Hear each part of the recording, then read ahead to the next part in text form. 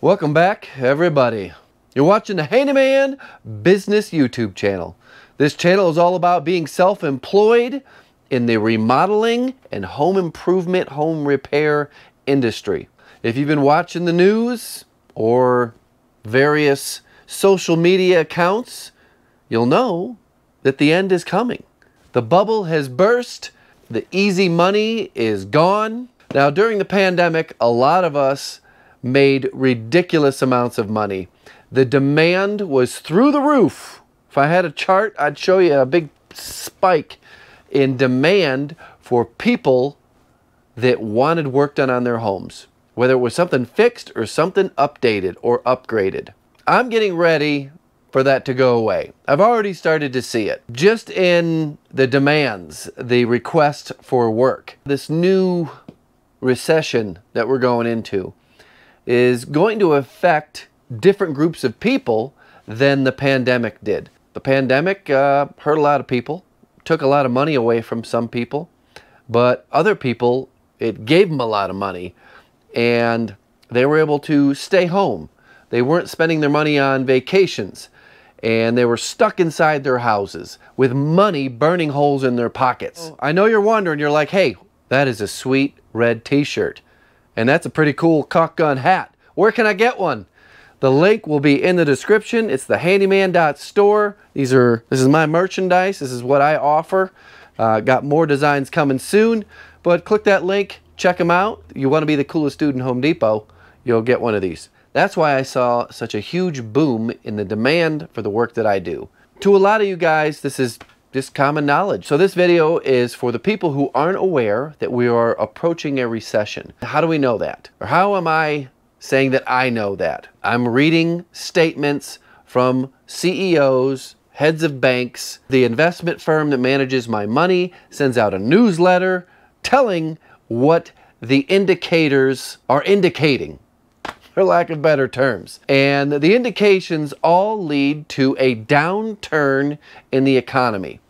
And the way that affects me, and it might affect you, is how are my customers going to spend their money? They're not going to spend as much of it. So what I'm doing to get ahead of the curve is I'm lowering my prices right now. My marketing all comes by way of customer referrals.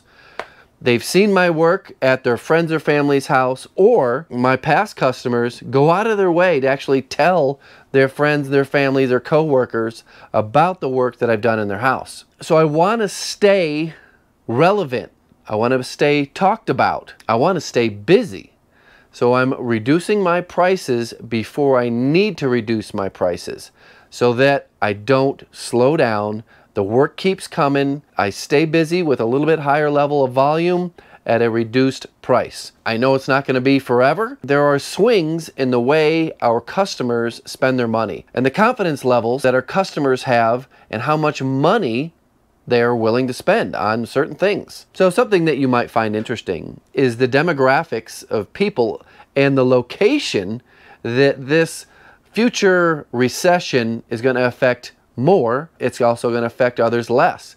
It's going to affect me more than it might affect somebody in Ohio or Indiana or Kansas. Since I live in a major city with a lot of tech money and a lot of young people that don't know which end of the screwdriver to use, they're going to be the first on the chopping blocks, or the first to see a reduction in their bonuses, going to see the first round of layoffs in their company, and that's what's going to cause them to pull back on their spending. Now, if you live out in the middle of nowhere, or a nice place in Ohio or upstate New York where there's not really any swings, there's no booms and there's also no busts.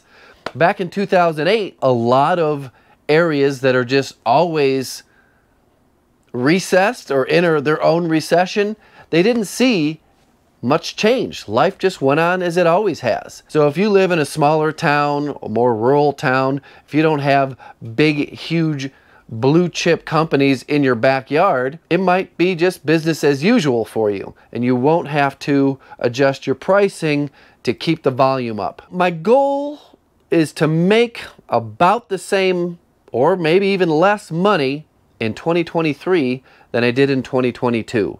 2022 was pretty good. 2021 was ridiculous. But I've mentally prepared myself to take a pay cut in 2023. On paper, I won't take a pay cut. I'm going to reduce my spending. I'm not going to be taking $30,000 vacations to Hawaii in 2023. No new cars. I'm not buying anything fancy. And that's not normally what I do, but I'm just much more mindful of what I'm spending so that I can keep that income level the same as last year. I'm hopeful. I'm very hopeful, though, that I'll just get a string of jobs from people who weren't affected by this recession, or they're just not as cautious. Another thing I'm doing to maintain my schedule and bring as much money in as I can is I'm turning down less jobs. Jobs that, you know, in 2021, 2022 was beneath me. Not really, but maybe it was just a dirty job or more of a backbreaking job.